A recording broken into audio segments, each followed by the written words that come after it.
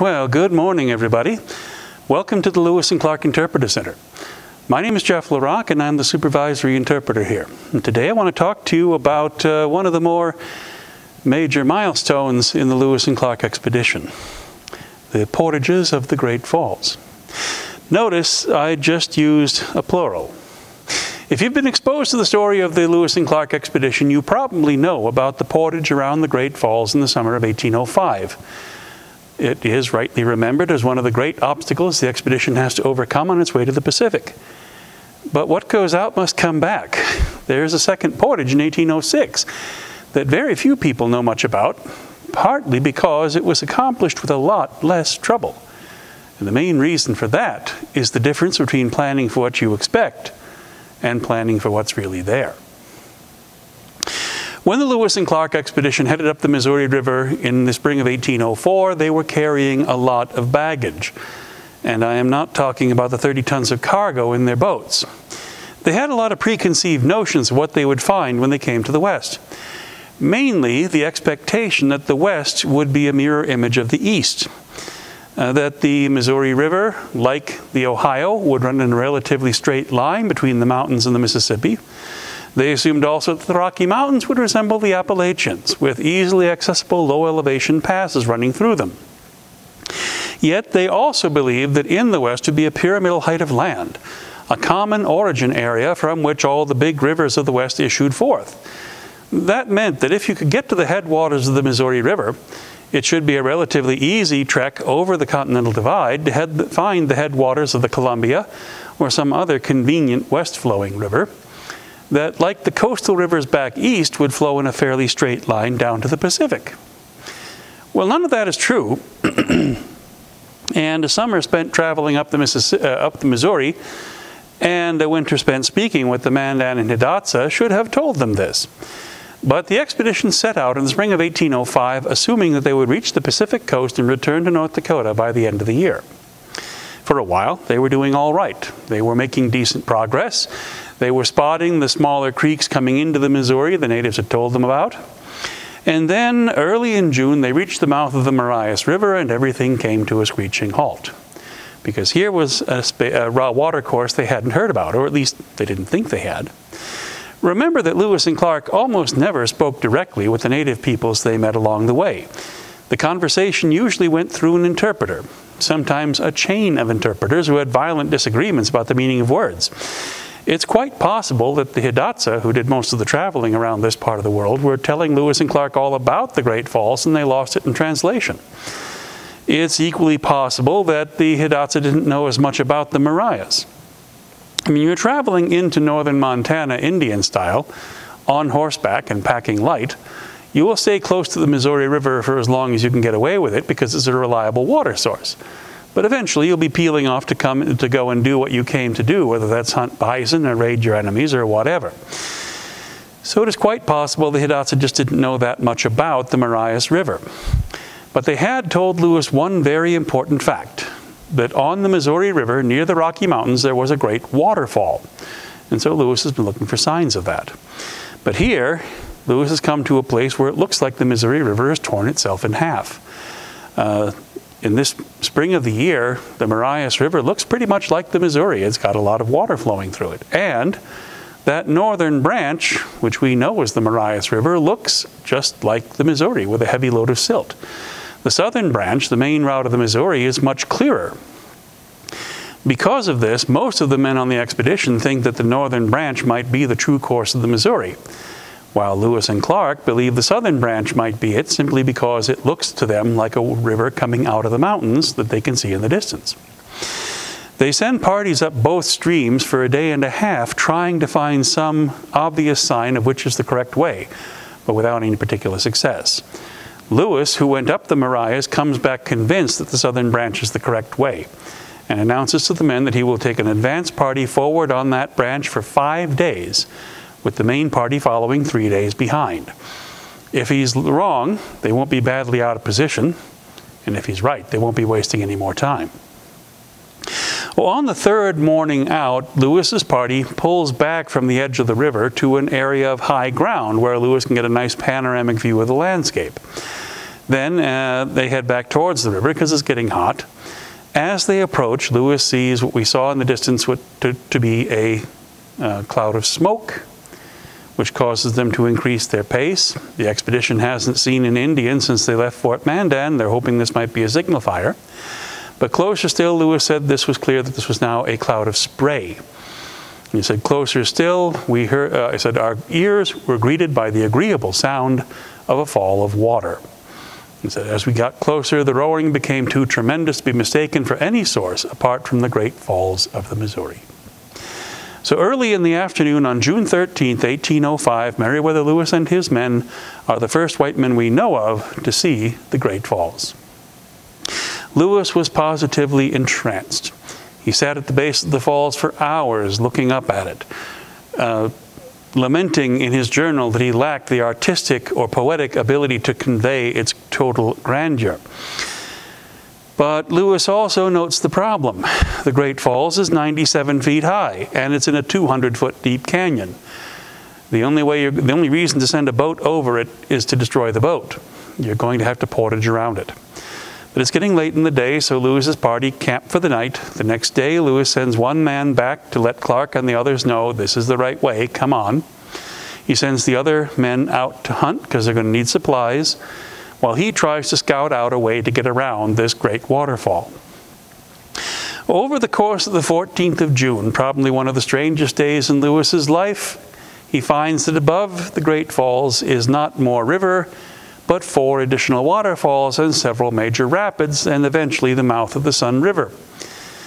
This is going to be a lot more difficult than he thinks. But by the time Lewis reached the Sun River, it's late afternoon, and he thinks he's going to be spending the night apart from his men.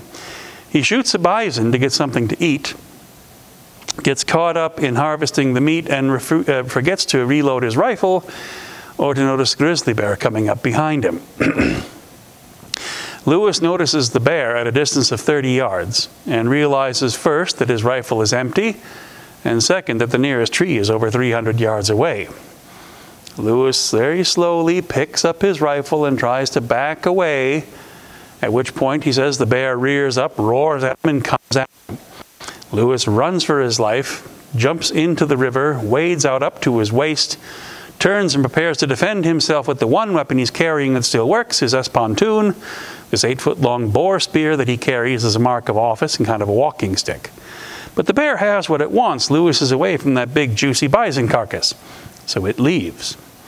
Lewis very gratefully crawls out of the river, reloads his rifle, and goes on his way, only to have other encounters that convince him, as he wrote, that the beasts of this neighborhood are in league to destroy me, and so goes all the way back to the camp at the Great Falls, arriving past midnight and spending most of June 15th calming his nerves by fishing. Clark came up with the main party a couple of days later, and the real work got started. It would fall to William Clark to map the portage route. That's his primary job on the trip. He is the expedition's main map maker. He's supposed to try and find the shortest, flattest, most easily traveled path to get around all of these obstacles that nature has placed on the river. Well, short, flat, and easily traveled are not adjectives normally assigned to this part of Montana.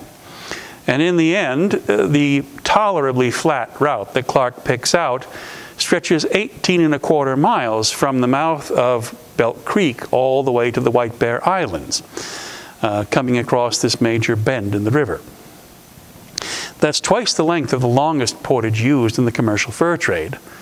And unlike the voyageurs, Lewis and Clark's men aren't in 400-pound birch bark trade canoes. They're in dugouts like this one. Hollowed out cottonwood logs that weigh over a ton dry and more when they've been in the water for several months.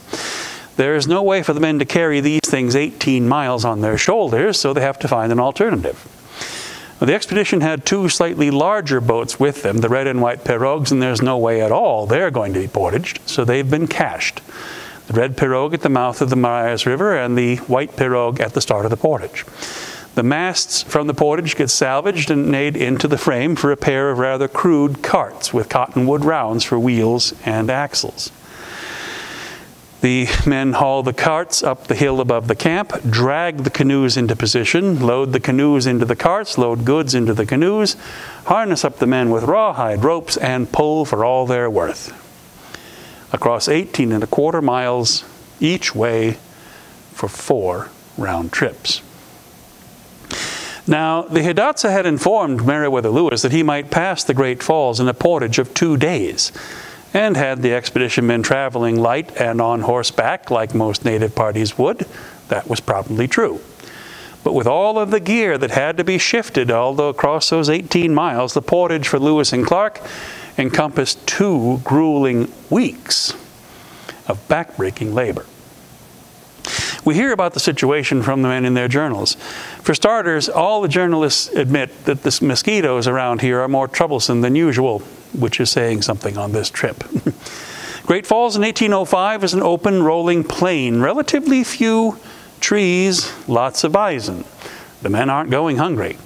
But it rains almost every day, and in between the rainstorms you have strong winds. Dries things quickly, but leaves the ground very rough when you're walking around in moccasins. On top of that, where the bison have grazed heavily, you have a lot of cactus coming back in. It's still common out there today. But of course, if you're walking across the landscape nowadays and you see a patch of prickly pear in front of you, you can go around it. When you're harnessed up like a dray horse, pulling with all your might, you're not necessarily putting a good idea on where your feet are landing. William Clark reports pulling 18 cactus spines out of the soles of his moccasins in a single day. And speaks about the other problems the men have. He speaks of men grasping at folds in the earth, protruding stones, shrubs, anything for some extra leverage to move these massive loads across the landscape. The axles on these carts are made of cottonwood, very soft wood. They break regularly. Clark also speaks of the men not involved in the repair of the axles lying down and being asleep as their head hits the earth from their fatigues. It's fairly cool most of the time the expedition is here, but about the 28th of June, you have a broiling hot day and heavy rain. The men are forced to leave half of their cargo halfway across the portage to get everything in at night. The next day dawns even hotter, so the men go out to recover their pieces and get caught in a massive thunderstorm where they're dealing with rain falling horizontally and hail that Lewis describes as the size of pigeons' eggs. Today we would call that golf ball-sized hail. And this sort of thing goes on for 2 weeks. Now, we don't hear much about the portage from Meriwether Lewis because he only goes across the portage once, stays at the far end because he has other things that has to be done. With the expedition now missing the red and white pirogues, they are several tons of cargo capacity shy of what they will need to continue. But as with many things, Meriwether Lewis has a plan for this situation. Way back in the spring of 1803, Lewis is gathering equipment for his expedition at the Harper's Ferry Arsenal in Virginia. While he was there, he had the armorers build him a portable boat frame. There's a copy of it out in front of our building. It's the iron skeleton of a 40-foot-long leather-hulled canoe. Lewis tested his design in the Potomac River. It worked fine there, so he took everything down, loaded up the metal in a crate, took it in along with him. It rides across the first portage, and Lewis begins assembling it at the far end, with help from Patrick Gass, the expedition's best carpenter, and Georges Drouillard, the party's best hunter. You see, you build the frame, you have to reinforce it, you lay down planking on the floor to make a solid bottom, and then you make the hull by stretching rawhide leather over the frame and bolting it in place. Lewis wants elkskin. He can't get enough, so he winds up using buffalo hides for part of this, but he does also have to waterproof it. Back at Harper's Ferry, Lewis had access to pitch, and it worked fine, but he didn't bring any pitch along. This is because pitch is actually fairly easy to make. All you have to do is cook pine sap, and Lewis assumes that pines are going to be available pretty much anywhere in the country. Well, we have pine trees in this part of Montana, but they're up in the mountains, not down here on the water. Lewis literally has his people collecting driftwood in hopes that some of it might be pine. But in the end, he is forced to go to an alternative. The same compound he's using to clear the cracks on the wooden vessels here, a thick tarry paste made from buffalo tallow, beeswax, and finely ground charcoal.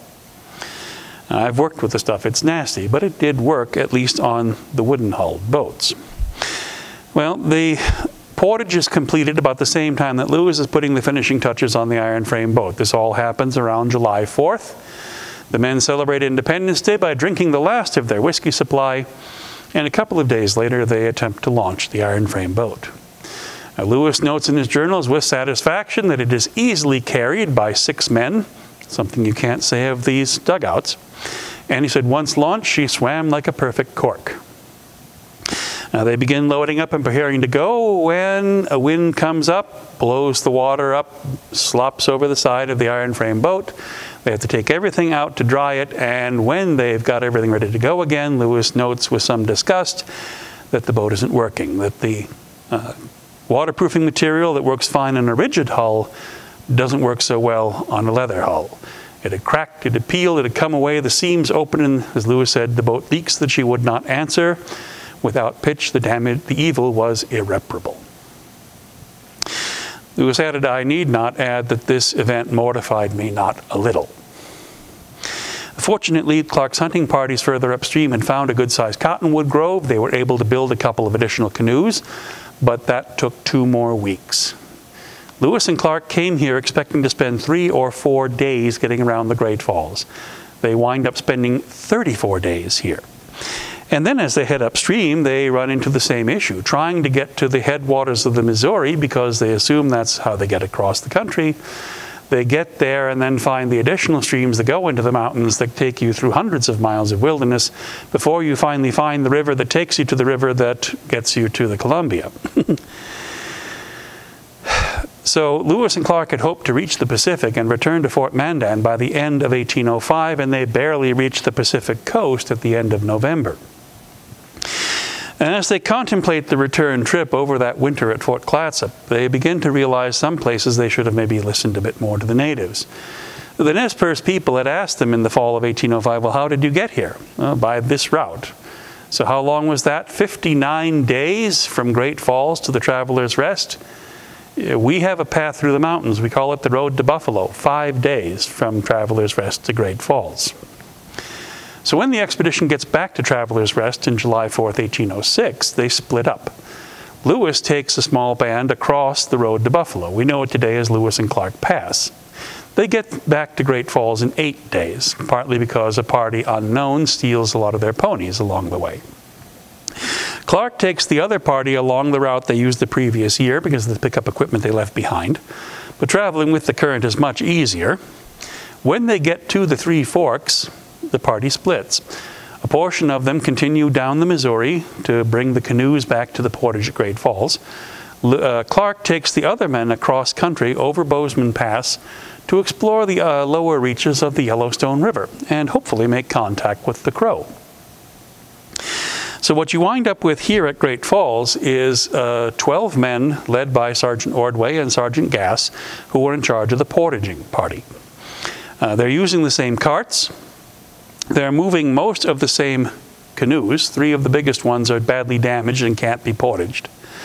The main difference in 1806 is that it's a lot wetter. It rains more often, and they do have some problem with the carts bogging. The other difference, though, is that in 1806 they have 4 horses to replace a lot of the manpower. And with that addition to their force, the expedition members are able to complete the return portage in only 9 days without much trouble.